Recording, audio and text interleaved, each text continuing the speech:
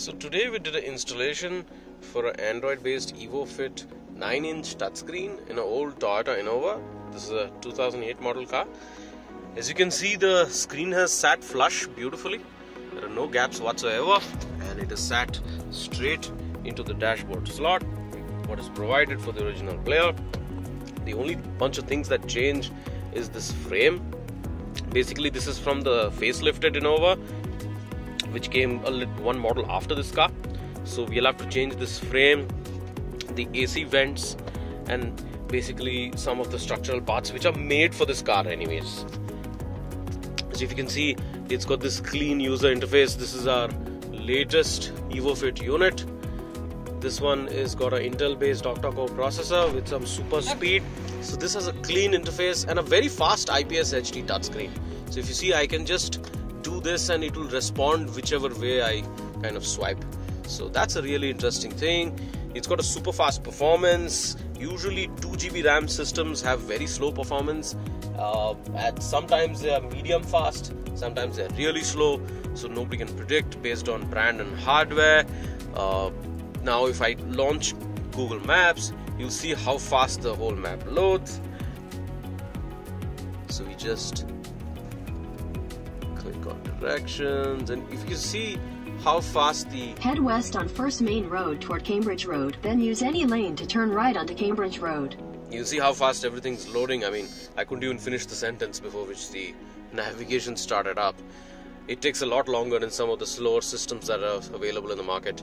This is an interesting feature which is basically got a widget, so we can move around, you know, the options out here. Then we've got a music player here, we've got FM radio. The music player can let us browse offline music. So right now basically we are playing this from a pen drive, and just show you excellent sound quality.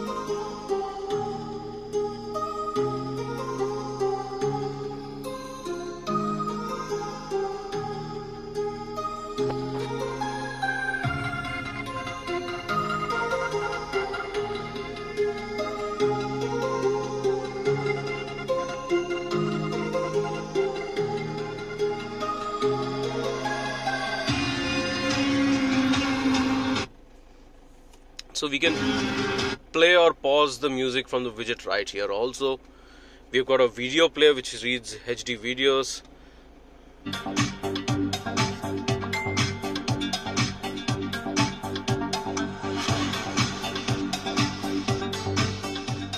Excellent video quality. Really nice and clear.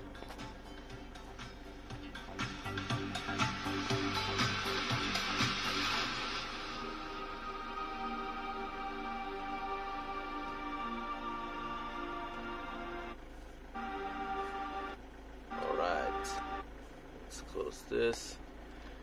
Under apps, we've got the Google Assistant. We've got a car link option. Basically, this helps us use wireless Apple CarPlay and Android Auto. That's there. Then there is a file manager, basically a browser using which we could copy files between the internal storage to a pen drive and stuff. We've got a Gmail client. We've got a Play Store inbuilt, so we could install apps of our choice. Basically, browse the Google Play Store to look for better apps to install. There are a host of different things. There's YouTube built into this.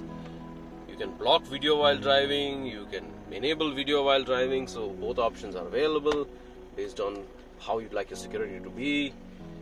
If I engage reverse gear, there's a high definition reverse camera which has been installed with this car.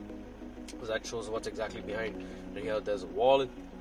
Then there's Bluetooth.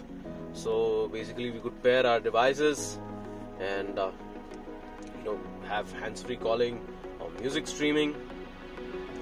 Really interesting stuff. If you'd like to learn more about this system, get in touch with us, or you could go to evoretrofits.in, and I hope you have a nice day.